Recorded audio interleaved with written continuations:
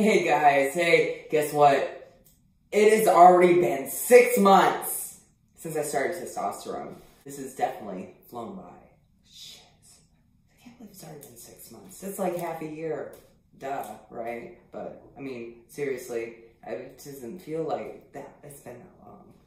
Oh, well, what's been going on? I have been absent. I had a little bit of schedule adjustments and stuff, so I had to sacrifice some things. Some YouTubing had to kind of go on the backside just a little bit. I'm going to try to get it a little bit more regular again. I've just been really packed. I got some new projects I'm working on, so it's basically trying to time balance type of stuff. So, alright. Before I get into all my updates, I saw, boom, Melissa Etheridge last night was freaking awesome. She's on tour again post-COVID, so yeah, it's a great show. So go watch, because I had a blast. Dude. I haven't been to a concert in 2 years. I miss the music. I miss the energy of people all around. It was so, I had a good time. It was fun. All right, so updates, physical updates. All right, from between month 5 and month 6, there's not that much changes. I've had my voice is still lowering. I think that's just going to be a constant thing for a while. I'm kind of feeling like there's a little bit more Adam's apple here. Not sure. My facial hair, like, I got the peach fuzz thing going on. You probably can't see it on camera. It hasn't darkened or anything, so we'll see what it does, and we'll see how long, and whether or not I can actually grow facial hair, I don't know. Because I know it really just depends on your genetics, and unfortunately my family's genetics doesn't really grow a lot of facial hair, so we'll just see. We'll see how it goes. I do have like the upper lip thing going on.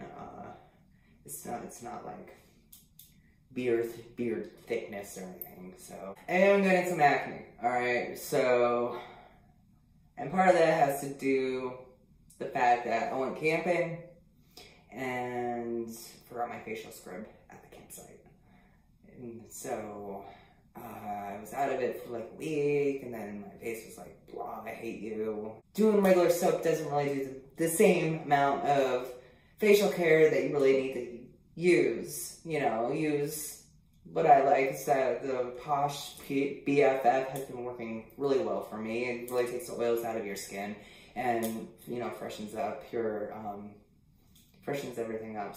Oh, so I answered my own question.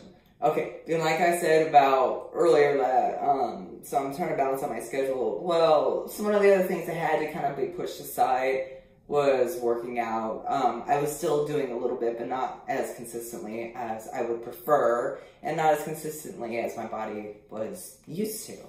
So my question back, a few months was, is it the testosterone making me stronger, or is it the workouts? So my kind of answered my own theory.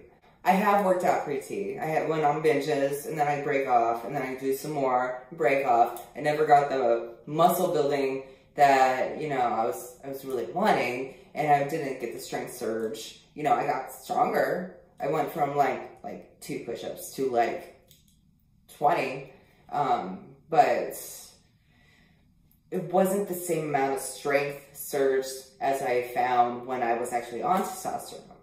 And that was pretty freaking cool, because it was like suddenly like, whoa, I am feeling great.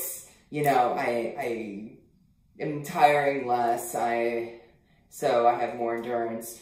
My strength is just skyrocketing faster. Yeah, so, but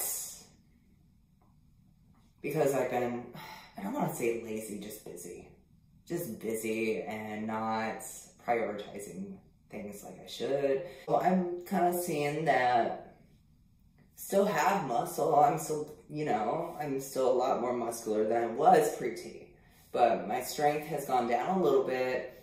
So it's not just the testosterone that keeps you strong. It's the fact that you're working out and then including the testosterone. And that's what you need to do. I know any cis guys would be like, well, yeah, no shit. But it's more a comparison of myself and how my body is reacting to things. Might be getting a negative side effect. Okay, so, not sure. I'll talk to my hairstylist next time I go in, but I think my hair might be thinning out a little bit. I was really for that. I was thinking that I had a few years before I could worry about that. So, I'm gonna talk to my hairstylist, see if she has any products to recommend me. I've only been on here 6 months, man. I don't want to lose my hair. So, we'll just, see what's going on with that. I mean, my doctor said that they have medication, but I'd rather not do medicine unless that's the last ditch effort. I'd rather try to naturally, not go bald. But if anything else, I can permanently wear a hat.